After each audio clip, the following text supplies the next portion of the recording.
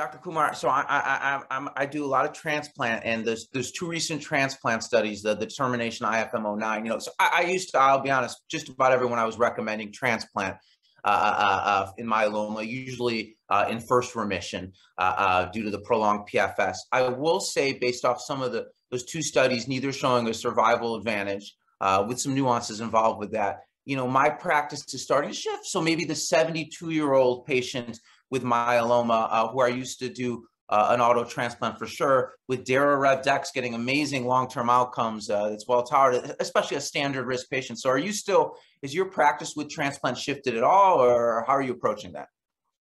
Yeah, it has shifted a little bit. I think you bring up a very good point about the overall survival.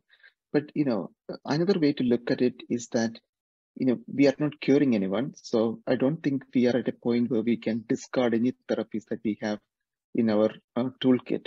So if you have a 72-year-old patient and you are in really good shape and you can go through a stem cell transplant, that is one person who might actually think about doing the transplant now versus even collecting the cells and storing, because it's quite likely, as you said, with the current injection therapy and transplant, they may be 78 before they might need the next treatment. And by that time, it would be totally not useful.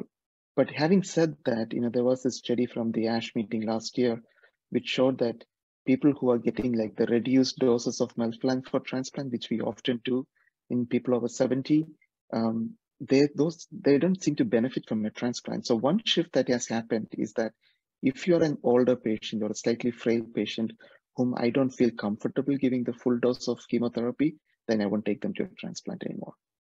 Yeah, no, I agree completely. Where we used to, I think, kind of push it and we go, oh, we'll lower it. But with that recent data, I agree that if you got that gut feeling, I think we're pretty good as clinicians knowing when to make that decision.